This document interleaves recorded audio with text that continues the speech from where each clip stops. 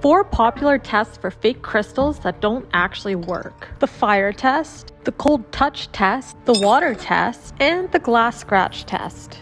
In theory, your crystals shouldn't burn, but some minerals like this selenite are heat sensitive and can easily get damaged. Most fakes aren't even made out of plastic anyways. In fact, some gemstones are almost always finished or stabilized with resin, which means you could accidentally be ruining a perfectly good gem. Some people say that real crystals will always be cold to the touch, but minerals have a huge variety of different textures and densities. They're not going to feel the same, and temperature is irrelevant. This test is supposed to expose dyed crystals, but you might be putting water-sensitive crystals at risk by soaking them. And most dyes are only affected by strong solvents like acetone. This test is actually a great way to check the hardness of a mineral. But you can't just take a piece of glass to any gem. You have to individually look up the hardness of the mineral that you're trying to test, and then figure out which material will be appropriate for the scratch test. Otherwise, you run the risk of causing permanent damage to a gem that was never fake to begin with.